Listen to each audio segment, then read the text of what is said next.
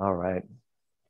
Welcome everybody to this week's ACIM workbook lessons, Zoom discussion from lessons 22 to 28. And I think we'll all just get started with a prayer, and then we'll dive right into the discussion. So the prayer that I like to go to, let me bring it up here, over and over again. Okay.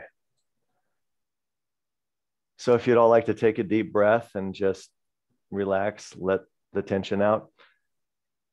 And you can close your eyes if you'd like to. I am here only to be truly helpful.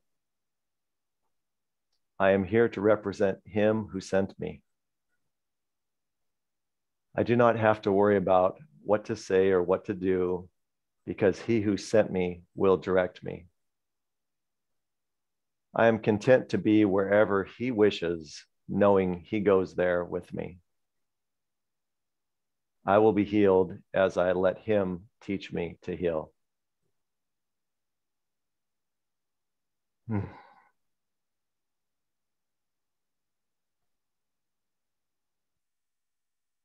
can open your eyes and come back at your leisure. We've got Deborah. Hi, Deborah. Good to see you. Thank you. Good morning. Hey. Hi. And Ardith, we have me and Johanna and Audrey from Canada, and Deborah and Mustafa just showed up. Hi, Mustafa. How are you? Hi. Doing good. And we've got a new face, Katya, as well. Oh, good. Hi, Katya. That's great. All right. Let me kind of bring up my notes here. So if it's all right with everybody, I liked the way that Johanna and Manu have been doing it. So I just sort of took each lesson and I just pulled, a few sentences out that sort of spoke to me. So maybe we can kind of go round robin and have people read the lesson and the couple of sentences, and then we can open it up for any thoughts that people have, and we can just kind of take them one at a time. Does that sound good?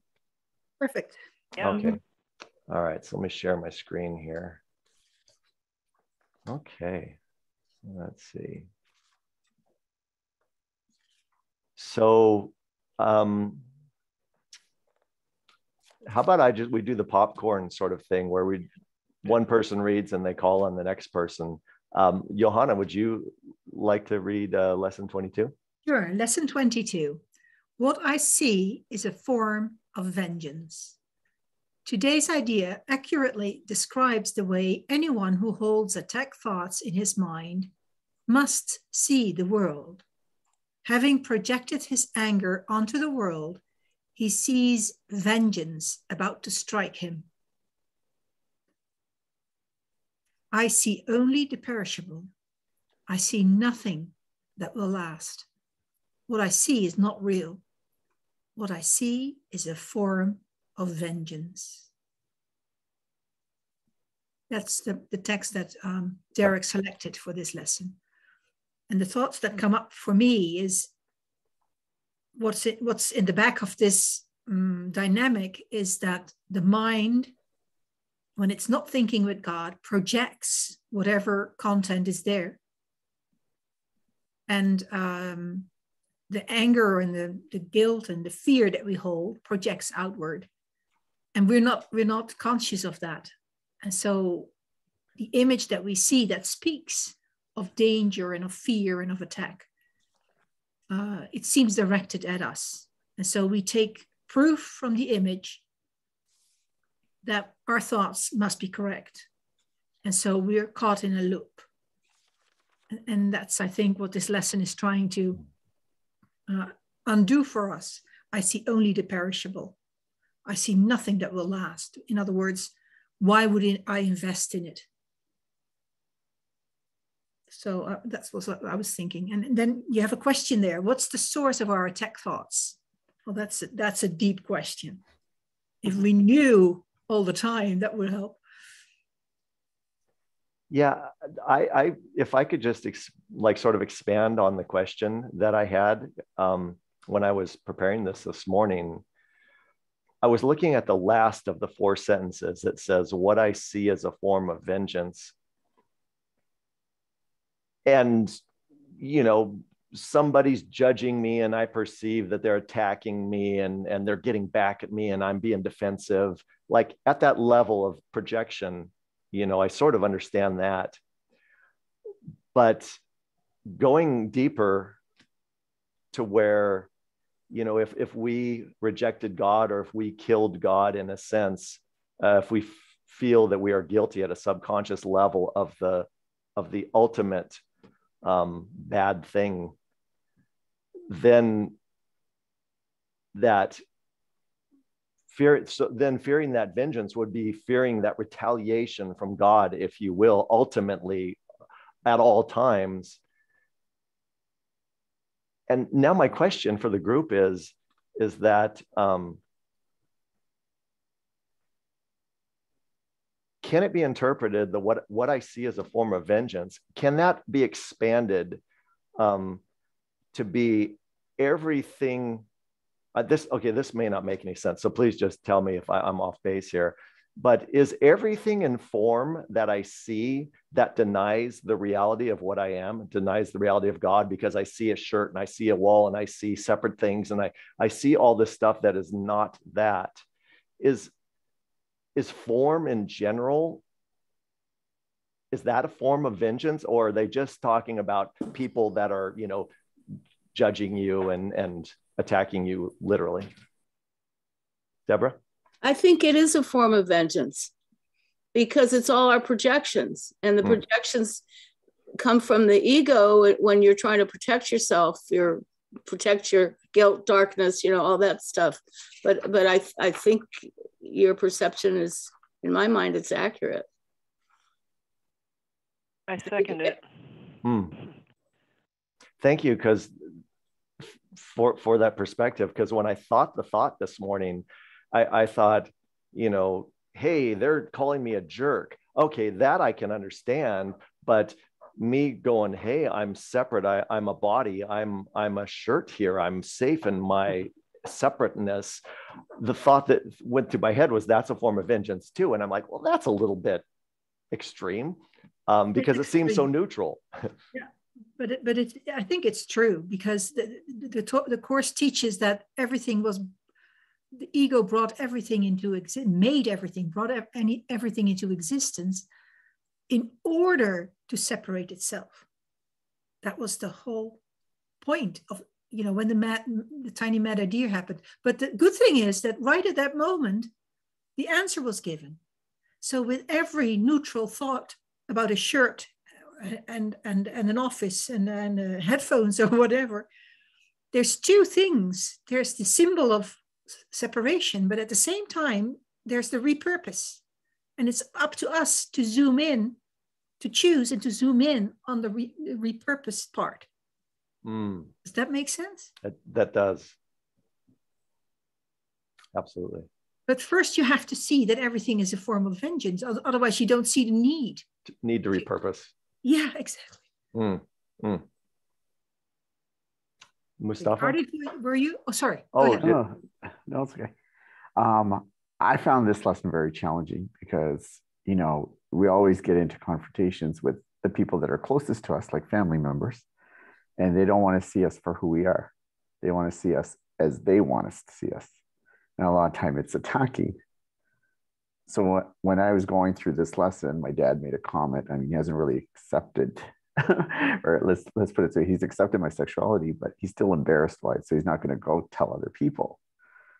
And, you know, one of my nephews, I mean, he's going to get married in the summer. So he said, my husband and I will be the first to come.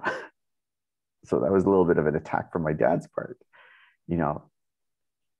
And for me, trying to understand this lesson is like, okay, being attacked, I'm also projecting this out there. So it was a little bit difficult to read this lesson, but at the same time, I had to step back and say, okay, you know what? I just got to turn it over to God. I got to find peace with this, not make a bigger thing out of it. Yes, that's not easy to do. Not easy. But I think, Mustafa, the call for everything that we experience. Yeah. Is to because we don't know. And that's one of the lessons that comes up. Yeah.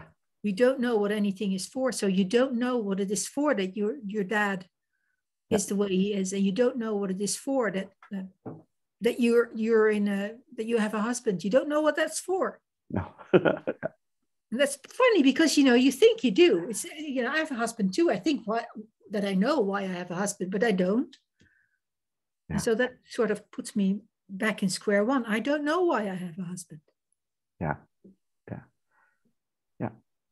Yeah, but it's a hard lesson, especially with that comment. It's like, brewing for a couple of days, trying not to be reactive or attacking. Hits you in the solar plexus, I bet. Like, Yeah.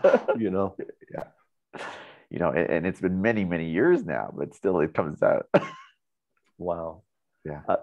Ardith, you had something to say, and then I had a comment as well. No, why don't you go ahead? I'll pop in. Okay, I was just going to say to Mustafa and the group, I had a question for you all. Derek, could you unshare? Because then I can see everybody. Oh, absolutely. Yeah, thank you. Yeah, I've stretched everybody out so I can see them on my screen, but I could see how the share would do that. Where's my stop share? There it is. Yeah, thank you. Perfect. And Linda. When we read, I will, hey, Linda, I will share to read, and then I will unshare so everybody can see everybody, because it definitely feels better when you connect it that way. My question for Mustafa and the group is, I've gotten hit twice this week where somebody sent some energy, some judgment at me. Objectively, I don't think that's me just making something up. I think that, neutral observers would probably agree that, somebody was triggered and they, sent a communication my way that I received. It hit me in the solar plexus and I got defensive and I wanted to, attack back. And there's two different ways that I've been thinking about what to do when that happens. And one of them is to, don't respond, ask the Holy Spirit to help me let go of this reaction, to see them differently, to see it as a cry for help, and calm down and move back to a space of neutrality or loving. That's one way to go about it. And another way I've thought is something I learned in when I was getting a degree in spiritual psychology, which was get out your journal and write down all of your judgments and all the ways you are judging and want to attack them back. Just get it out of your system in the journal first, and maybe even tear up that paper and burn it. And then you might be in a more neutral space to then ask the Holy Spirit for further clearing of that. What sort of procedures, or how do you all deal with it when you get triggered? Deborah? Well, I really appreciate the way you just described it, whether it's, I think you have to identify your dark thoughts first. Well, not first, but as part of the process. So that's what you're doing when you're journaling, so because there's that whole part where it's necessary for us to identify our belief systems, what we think about it, just all those things you detailed. I think you can kind of do both. I can say, okay, Holy Spirit, help. I don't know how to deal with this. Help me let it go. Well, sorry. Where? That was me. Okay. Sorry about that. But at the same time, unless you identify those underlying belief structures, it's probably going to keep repeating. Your reactivity, your reactions, because they're so habitual to us and because we believe in them so much, will probably tend to come back. So I think it's the undoing our beliefs that have possibly an impact on long-term change, but always keep asking, Holy Spirit, help me. I don't know how to do this. Excuse me. Oh, thank you. Ardith? Yeah, I don't know. I think part that can be real helpful is to concentrate on that. I see only the perishable. I see nothing that will last. What I see is not real. I get the feeling that, I don't know how to express this. I guess the egoic idea about life. Try not to make the ego into a being, but remember it's a thought system, but still it's ingrained in us. Is how dare this life be only perishable? I mean, seriously, on an unconscious level. Good point. Separate from God, but why can't we have that eternality? Wow. Why does, and I see nothing that will last. Darn it. What I see is not real. No, it isn't. And so that when something personal comes up, which happens all the time, I say personal deliberately because that's what the ego thinks it is, to depersonalize it as much as possible for one thing, and then bring it back and say, okay, in this case, I am PO'd, and I'm going to bring it right away to my inner guidance right away. I'm not going to let any time go in between. And just keep doing it. It sounds repetitive, I know, but apparently, and I've heard from so many of our brothers and sisters that this really does work over time. It sort of tamps down our anger meter a lot. So anyway, that would be Thank you. Another alternative. Sure. Mustafa. Yeah, I mean, the example that I was also using with my father, it's like he's 82 and he's starting to lose his memory too. So it's like stepping back and being calm about it too, and being okay with it. You know, turn it over to God. I mean, I constantly have to do that. Every time I entertain a negative thought, it's like, okay, God, take this off my hands. Yeah. Johanna? Oh, you're muted, Johanna. You're muted. There you go. I think that's extremely wise, Mustafa. Because then you stop in your tracks. And even if you haven't written it down or phrased it even in your head, you have recognized the quality of it. And you've said, I don't want any of that. And in my experience, when I've been able to do that, I can't always do it, but when I've been able to do it, and then the relief comes when the atonement is there, all of a sudden I know what was the matter. Whereas before the atonement, I had a hard time putting my finger on what is it, you know, what am I doing wrong, and where am I going in the rabbit hole? Because, you know, in that frantic state, you cannot think straight. And afterwards, I'll be able to say, okay, this is the belief that I apparently had, and that's causing this situation that's not pleasurable for nobody. And of course, at that point, you don't know what the resolution will be eventually, or if the situation will change or not. It might or might not change. But anyway, I find comfort in the idea that I don't have to know it all. Yeah. If I just recognize that this is not something I'm choosing, so I'm giving it, I'm putting it on the altar, and I'm asking for a new way. And it gives me goosebumps. Can I add one small thing? Sorry. Go ahead. I was just going to say, another thing that just dawned on me, might help, Mustafa, is if you can remember, it's not easy, but in the same moment where that anger feeling comes up, just to think to myself, I'm not alone in this. And what I'm thinking and feeling, so are all my brothers and sisters. We're one. There is no separation there in reality. And in a sense, it gives comfort, and also lets us know, too, that we kind of have a gentle and loving obligation to, as much as possible, put those kinds of things aside. And it kind of, again, it's another way to have us kind of step aside from our own garbage.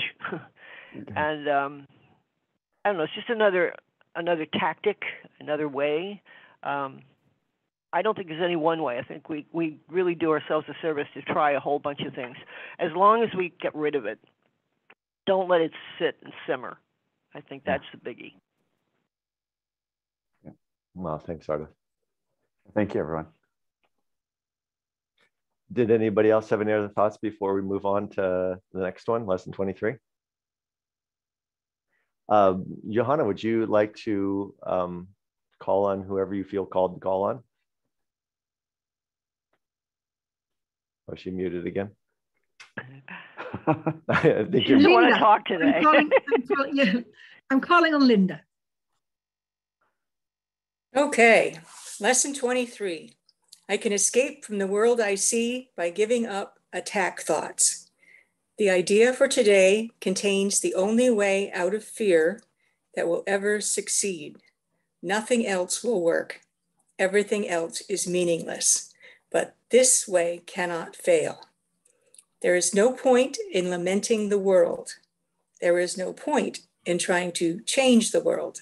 It is incapable of change because it is merely an effect. But there is indeed a point in changing your thoughts about the world. Here you are changing the cause. The effect will change automatically. The idea for today introduces the thought that you are not trapped in the world you see because its cause can be changed. This change requires first that the cause be identified and then let go so it can be replaced.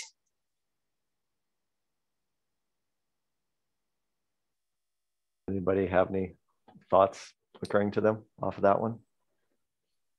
Yeah, that reminds me of the other group I'm in where she's talking about the new 3 R's. You know, it used to be reading and writing and arithmetic. And she said in the course, it's recognize, release, and replace. And that's basically what this just said. Oh, I like that. 3 R's. Right. And that reiterates what you brought up at the beginning, Derek, about identifying. Right, the recognized part. Right. You know, it also really emphasizes how powerful our thoughts are. I mean, that those are really causative. Deborah, that just made me think that just an hour or so ago, I perceived myself as being micromanaged by a coworker. And I did 3 or 4 things, and I got 2 emails from her going, "Oh, don't forget this," or "Oh," and I was like, you know, and don't micromanage me was my response. And so there's the attack thought. And I got up and walked down the hallway, and I immediately was like, oh man, you know, where am I micromanaging myself or others that this is showing up in my world as a projection? So it's in my mind, and you know, Spirit, help me release this. You know, I don't want to micromanage people. I don't want to attack her. I don't want to be attracting this. So I just kind of walked the hallway for 30, 40 seconds thinking these thoughts. And the way this lesson says that we are not trapped in this world, as we change our thoughts, we change the cause, and the effect will change it'll change naturally when you change the cause. I came back, and 5 minutes later, I got a random email from this person this morning. She goes, "Hi, Derek," smiley face.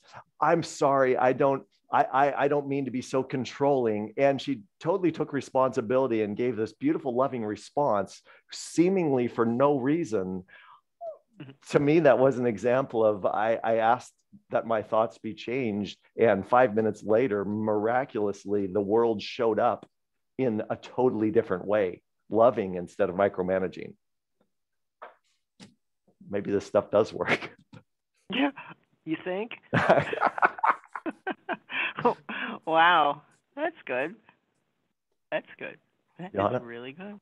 What's interesting is that the part that Linda just read explicitly says that you have to identify it.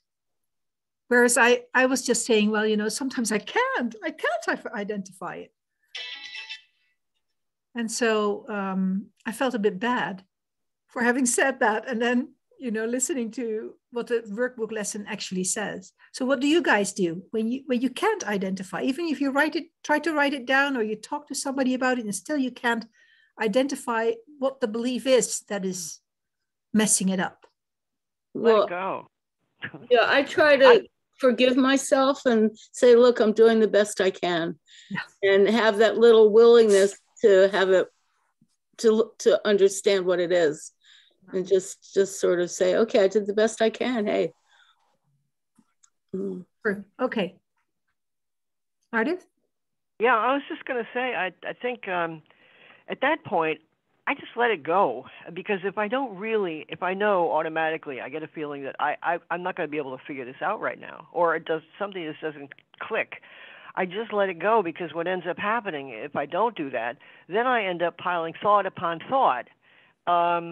and probably going nowhere. And that doesn't help. By letting it go, we're not being penalized. There's not somebody there with a book taking, notes. She didn't talk about this thought. She didn't talk about that thought.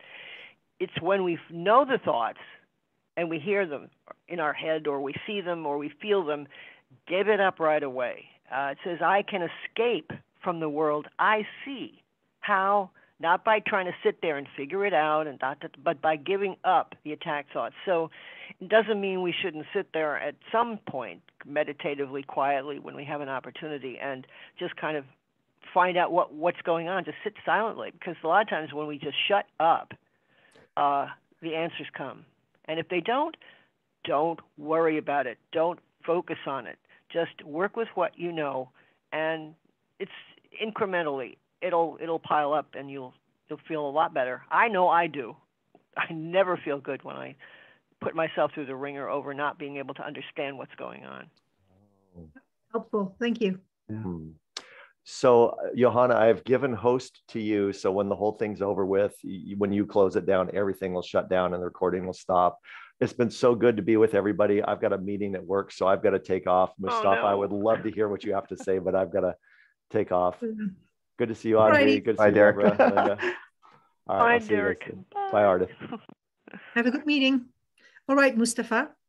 Yeah, I like what Ardith said, because when you're going on that slippery slope, one thought becomes another thought, and we start delving on it. And if we don't catch ourselves, we're in trouble. And I do find that sometimes.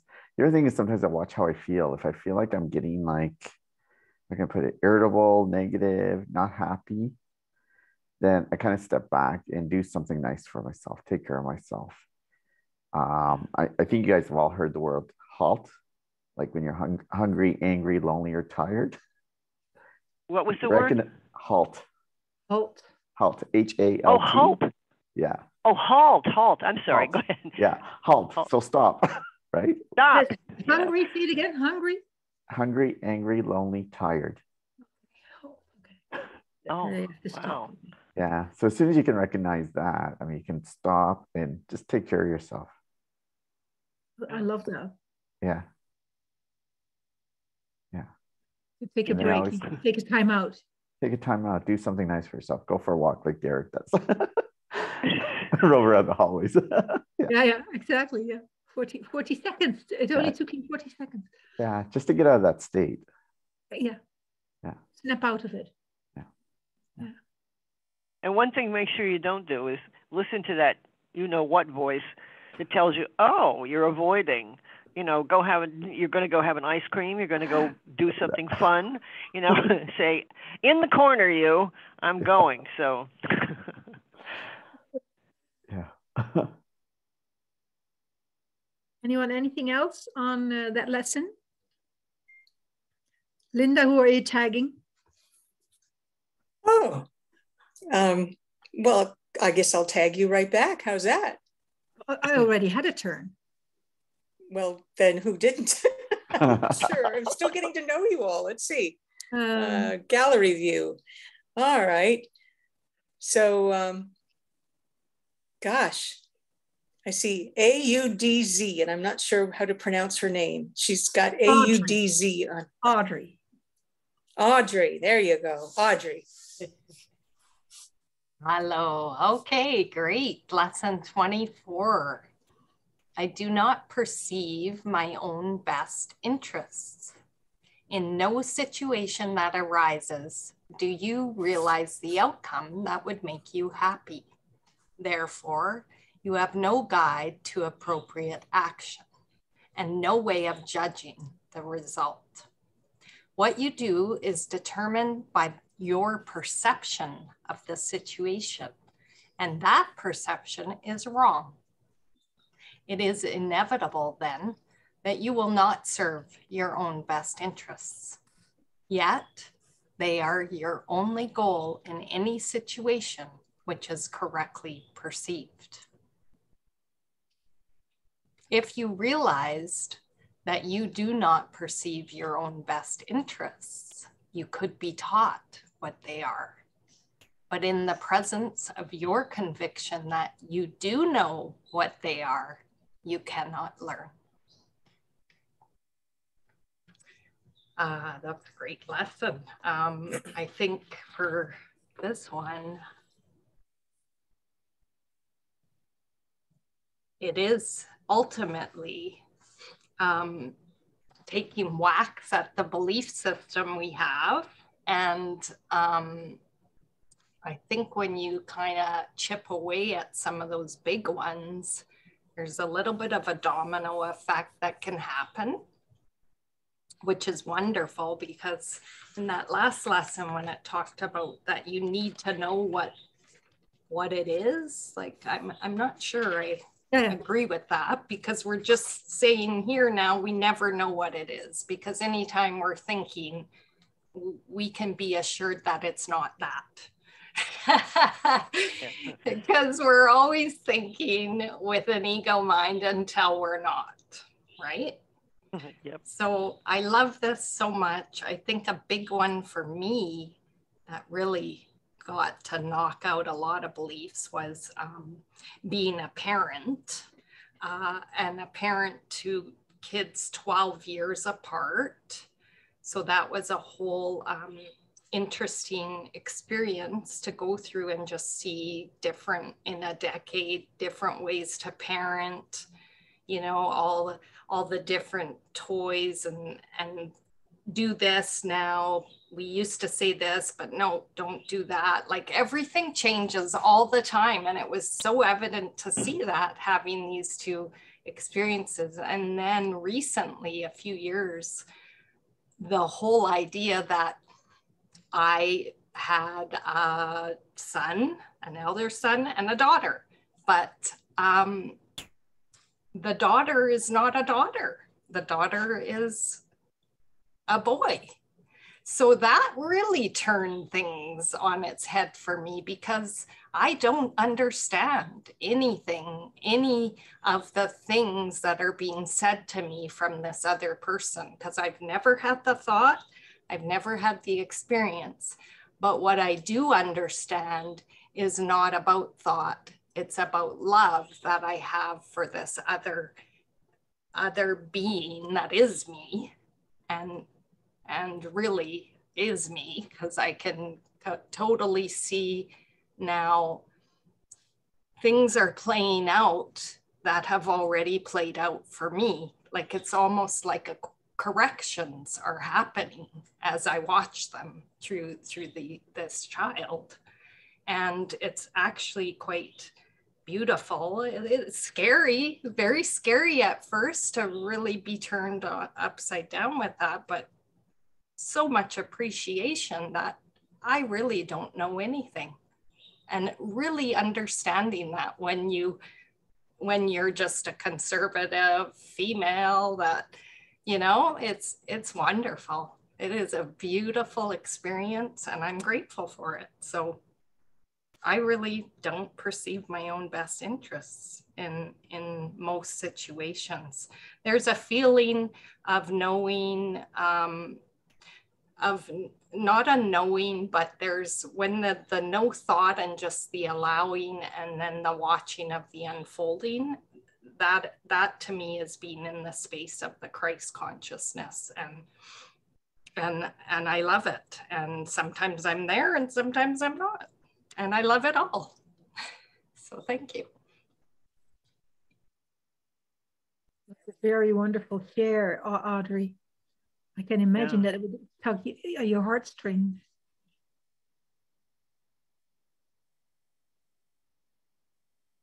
You turned on its head that line, but in the presence of your conviction that you do know what these things are, you can't learn. By opening your heart. Yeah. There was a reason why Linda tagged you, huh, for that lesson. So you could tell her. So yeah, you could tell reason. Yeah. Well, another thing that was noticed is that the default of this mind is to right away go into what's wrong. In all instances, I started noticing that this this past few weeks when anytime somebody would call, like the children or the husband, and it would be, what's wrong? Like right away, it's like, really, that's your default. What's wrong? How about picking up the phone and saying, what's right? So just little things like that, being vigilant to the thoughts that are happening, and just, wow, that's an interesting thought. I can't believe that. And the habitualness of it, right? So it's just untraining the mind. We got to replace it and get in the habit of doing that. But I don't feel like I consciously habitualize myself to this. So it's like, why do I have to fix it? Why do I have to be vigilant in my thoughts? You know, there's that little bit of strain, but just keep going and have groups like this and the course, and we're tickety boo. Yeah.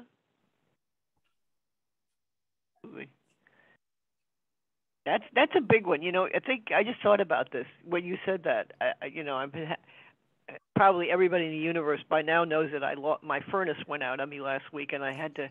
It was going to be very cold, and I said, "What is going on here? What have I done?"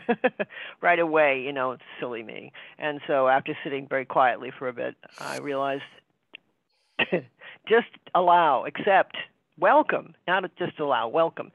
And wow, bingo, instead of having an appointment for a new furnace to be put ahead 2 weeks, where I was going to freeze because they were saying the temperatures were going to really go down, way, way down, I got on the phone call to the guy that was going to arrange the appointment. He says, "Hey, I got an idea. We got an opening tomorrow. Can you do it?" I said, "Can I do it?" Yes. And when I got the phone call from him, I realized I had that thought, what's wrong? I thought they were going to call me to tell me they can't go in 2 weeks because out here where I am, they have a lot of older people and they're backed up and all this other stuff. And, I stopped myself from going on and on about that, but I had that thought right away, and bang, it was just like what Derek was saying. He's had this automatic email from somebody. You see your result right away. When I was willing to say, well, wait a minute, this maybe isn't what it's about, bingo, I get a phone call totally the opposite to what I had perceived as going on. So anyway, that's my witness.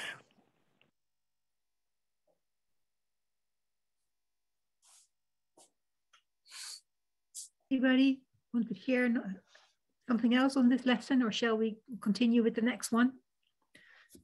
Okay. Let me share the screen again. I'll peg Mustafa. All right. Thanks. It's a different document because, yeah. There you go. Oh, we just did this yeah, one. we did that one, right? Yeah. Yeah. Okay, so lesson 25. Okay. I do not know what anything is for. Purpose is meaning. Today's idea explains why nothing you see means anything. You do not know what it is for. Therefore, it is meaningless to you. Everything is for your own best interest. That is what it is for. That is its purpose. That is what it means. It is in recognizing that your goals become unified. It is in recognizing that what you see is giving meaning. You perceive the world and everything in it as meaningful in terms of the ego goals. These goals have nothing to do with your own best interests because the ego is not you. The false identification makes you incapable of understanding what anything is for. As a result, you're bound to misuse it. When you believe this, you will try to withdraw the goals you have assigned to the world instead of attempting to reinforce them. Another way of describing the goals you now perceive is to say that they are all concerned with personal interests. Since you have no personal interests, your goals are really concerned with nothing. In cherishing them, therefore, you have no goals at all, and thus you do not know what anything is for. Before you can make any sense of the exercise for today, one more thought is necessary. At the most superficial levels, you do not recognize purpose. Yet purpose cannot be understood at these levels. For example, you do not understand that the telephone is for the purpose of talking to someone who is not physically in your immediate vicinity. What you do not understand is what you want to reach him for. And it is this that makes your contact with him meaningful or not. It is crucial to your learning to be willing to give up the goals you have established for everything. The recognition that they are meaningless rather than good or bad is the only way to accomplish this. The idea for today is to step in this direction. I think that's it. Yeah. This lesson kind of hit home, I think from last week when Derek was talking about the cup. And, you know, when you look at the cup, you really don't know what its purpose is. You think it's yours. You put water in it, you look at it, might be your favorite cup, but then there's greater meaning. Even like in terms of the table, you know, there's a table and we look at it as a table, but there's more to it in terms of its purpose. It could be a purpose for sitting down with everyone, sharing, appreciating. And sometimes we take things for granted. So that's the way I kind of reflect it. I love the way he said, you know, you give a cup of water to someone and you're sharing it with someone. So I felt like when I read this lesson, what Derek said last week kind of helped me to understand that, you know, there's more to than it just being ours, especially in the materialistic world. There's a mutual benefit for all of us in terms of helping one another, sharing with one another. And that gives it a greater meaning. Yeah, lovely. Yeah. And it harks back again to the repurposing of everything, right? Because the cup, the ego mind made the cup as a symbol for the separation, but at the same time, it has a repurpose. And in this case, that could be sharing. Yeah. And that holds for each and every object, each and every situation, each and every person, everything that happens that is right in our faces. Yeah. There's this choice. Yeah. And the things that we have are meant to be used. Like I have a tendency to break things. So my husband I have a tendency to break things. Okay. Like a glass. So my husband will get upset with me and I go, well, it's for use. Or, you know, another one, right? No big deal. Yeah, no big deal. Yeah. I think taking it out of the category of good or bad, it says is the only way to accomplish this, being willing to give up the goals. That's the ego's way to it's always separate. Everything has got two to it, you know, good, bad, good. And the more that we realize how and accept the fact, even if it doesn't logically click in the beginning, that it's all meaningless. I think that backing away from that good or bad, I think that's a biggie. I don't know why. I just know when I step back and I observe and stop thinking, stop talking, stop judging, and comparing, somehow, very often, I get complete realization of what's going on. And that doesn't come from ego at all. And it feels so doggone good. No, that I know it's not to say good or bad, but it does. Yeah. It feels uplifting, and that when those instances happen, we realize the value of quiet, the value of stepping aside, and then it builds up. Again, it's cumulative. We don't even really realize how important that is until we do. Yeah, and I think that what you said about that, even if the ego wants to label stuff bad or good, and why that's so important. It is important because if you label something as good, there's the temptation to just leave it be. Okay, it's good, and and so you don't dig deeper, while you would have to get the real purpose of it. Am I expressing I myself? think it's two sides of the same coin, I think, in a sense. On Yeah. the one hand, yes, you're right. You have to. You can't just throw it away and ignore. You have to dig deeper because otherwise you can't give it up to have it removed. But on the other hand, the other side, of the quiet side, of just refusing to put it in that category. It's kind of a balancing act, and it's a very much on, I'm sorry to say, individual basis, but the Course leads us to believe that the whole Course is that way anyhow. So I think if we're patient with ourselves, we'll know what is called for in that moment, whether to go deeper and look into it and bring it up, or step back and allow ourselves to be informed quietly. Thank you. You. Oh, Linda, go ahead.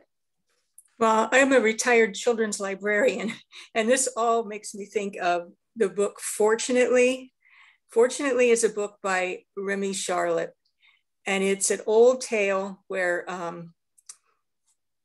once upon a time, there was a farmer who had a son who broke his leg. Oh, that's terrible. No, actually, it's a good thing, because when the army came along and they wanted to conscript, the men into the army, they didn't have to send their son. And it just goes on and on with something that's obviously terrible. And then you find out the reason why is, hey, it actually turns out good. And that means a lot to my life, because, you're 65 now, and I can look back at the things that were just horrible. And now I can see, yeah, my parents had to divorce, or I never would have gotten out of that little town and moved on to do such and such, that was the most horrible situation I was in there. Yeah, but that really made my study of the Course deepen, didn't it? I mean, it's, like I said, we don't know what anything's for. We're in the valley. But looking back from age 65, things worked out pretty darn good. Somebody was watching over me. That's a good story. What do you say? What it was called? Look for the children's book called Fortunately. The guy's first name is Remy, Remy, and his last name is Charlotte, Charlip, based on an old tale, and it's just wonderful. Okay, good. Yeah, that it brings the point home. It does. Yeah. Does anyone have another insight regarding this lesson? And who are you tagging, Mustafa? I don't know her name. It's just Foundation for Inner Peace. Deborah. Yeah. Deborah. Sorry, Deborah. Let me share my screen again. There we go. Sorry about that. I didn't know I had put it up that way. Okay, lesson 26. My attack thoughts are attacking my invulnerability. It is surely obvious that if you can be attacked, you are not invulnerable. You see attack as a real threat. That is because you believe you can really attack.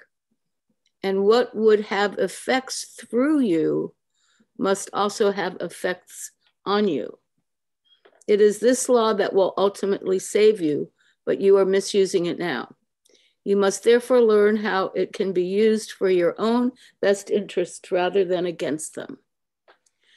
Because your attack thoughts will be projected, you will fear attack. And if you fear attack, you must believe that you are not invulnerable. Attack thoughts therefore make you vulnerable in your mind, which is where the attack thoughts are. Attack thoughts and invulnerability cannot be accepted together. They contradict each other. The idea for today introduces the thought that you will always attack yourself first.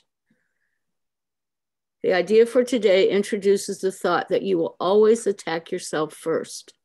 If attack thoughts must entail the belief that you are vulnerable, their effect is to weaken you in your own eyes. Thus, they have attacked your perception of yourself. And because you believe in them, you can no longer believe in yourself. A false image of yourself has come to take the place of what you are. Practice with today's idea will help you to understand that vulnerability or invulnerability is the result of your own thoughts. Nothing except your thoughts can attack you. Nothing except your thoughts can make you think you are vulnerable. And nothing except your thoughts can prove to you this is not so. Is that where it ends? Yeah, that's where the quote ends. Okay. Because the rest goes into the way to practice it on the day that. Yeah. Right. Gotcha.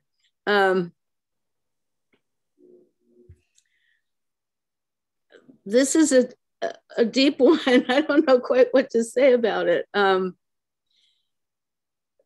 It reminds me of when one feels like a victim, which is that you're attacked, that this person did something bad to me, and oh my God, how terrible it is, like the book you just referenced, Linda.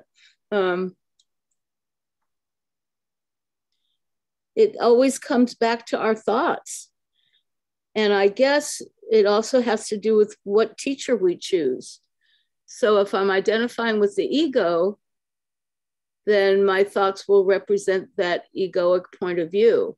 Whereas if I can shift and identify with the Holy Spirit as a teacher, then my thoughts, I think, would be different.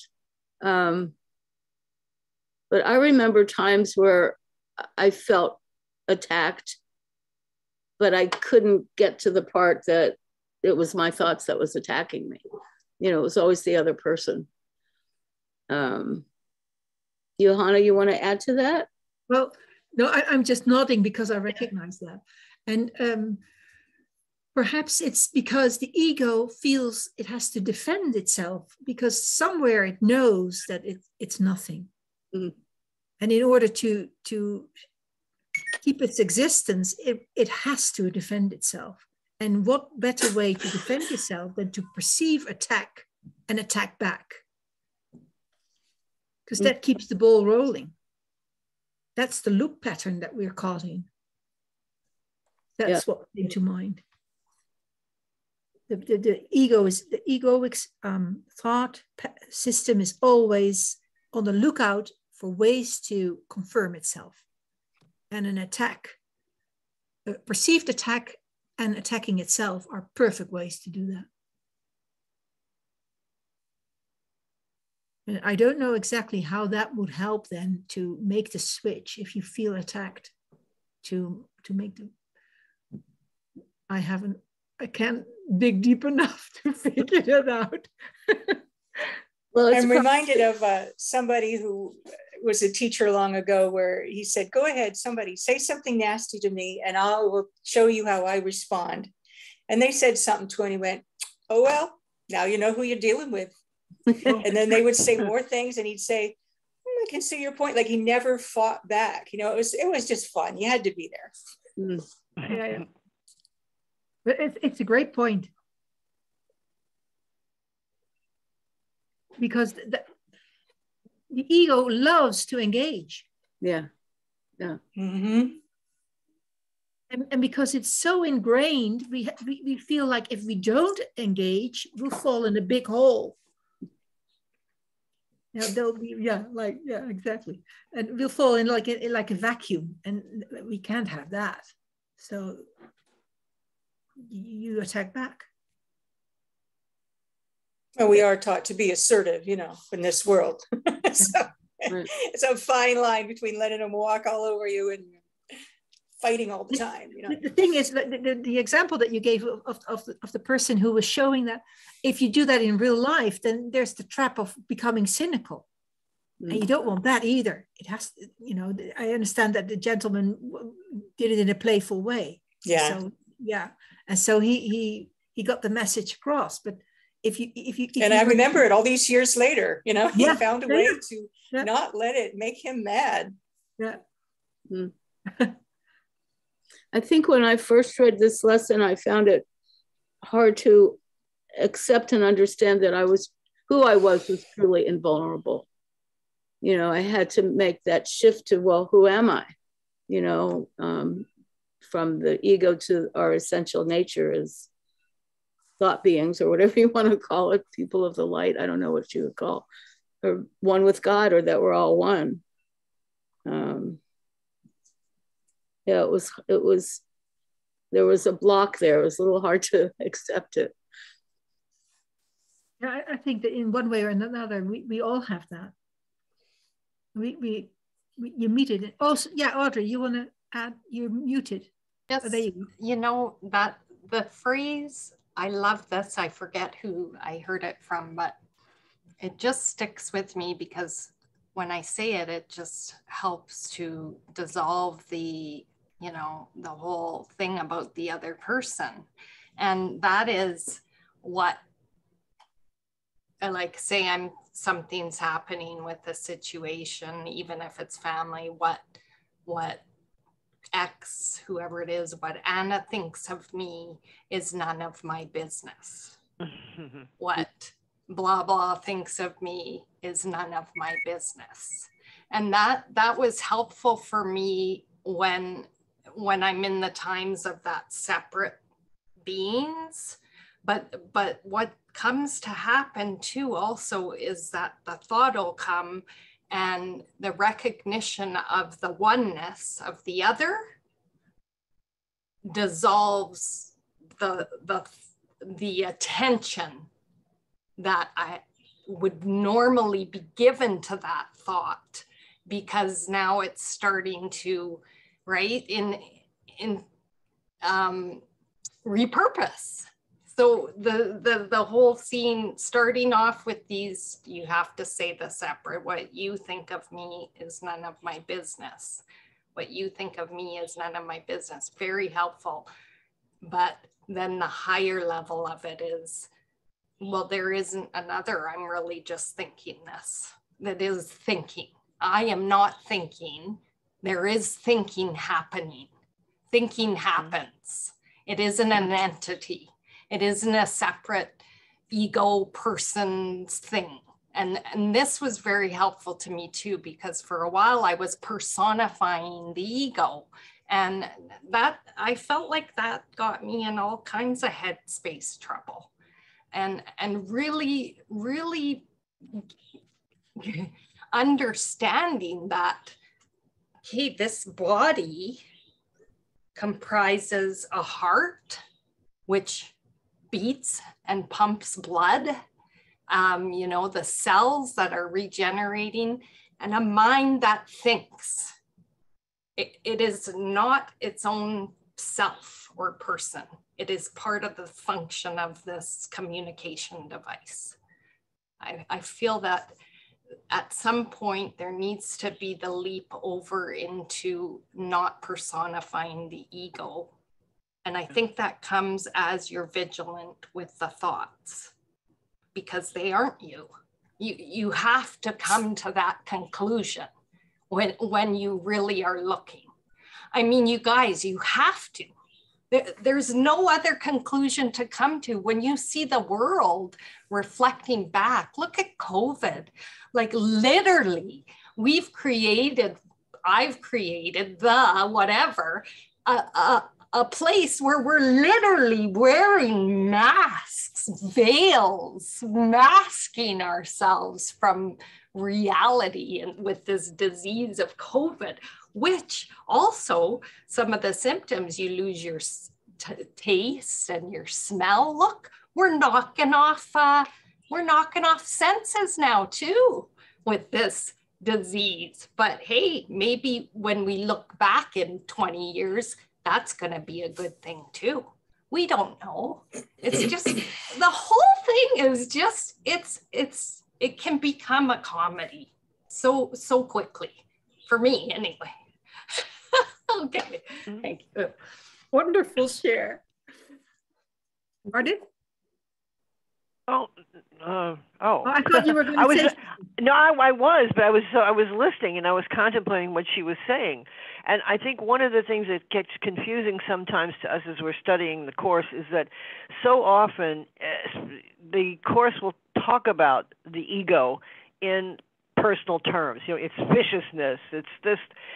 And I couldn't understand if we're trying to get away from associating ourselves with that ego as being, because we know it's not real ultimately, then why would that be the terminology used? And I think it's to make us see exactly how we misperceive ourselves and how identified we have become. It's made it into a personal thing when it's really only a mindset. Yeah. And yeah, when you back away from it, there is a change that happens, and it is which mind you're thinking with. So I don't know. I'm fine with what Audrey was saying. I kind of really yeah, a lot. I'm going to go all over the place with it because I don't have tied in thoughts right at the moment, which is good. I let them go. Yes, thank you. Well, thank you, everyone. We've come to the top of the hour. Okay. And I'd like to close off with a short prayer, which is in lesson 353. I don't have it on the screen, so you'll have to listen or look up in your book if you have it in front of you. 353, the second part of it. Father, I'll give all that is mine today to Christ, to use in any way that best will serve the purpose that I share with him. Nothing is mine alone, for he and I have joined in purpose. Thus has learning come almost to its appointed end. A while I work with him to serve his purpose. Then I lose myself in my identity and recognize that Christ is but myself. Thank you all for participating, and I hope to see you next week. Thank you. Thank you. Thank you. Thank you. Bye. Love you all. Bye. Thank Bye. you Bye. so much. So good. Love it. Awesome. Awesome.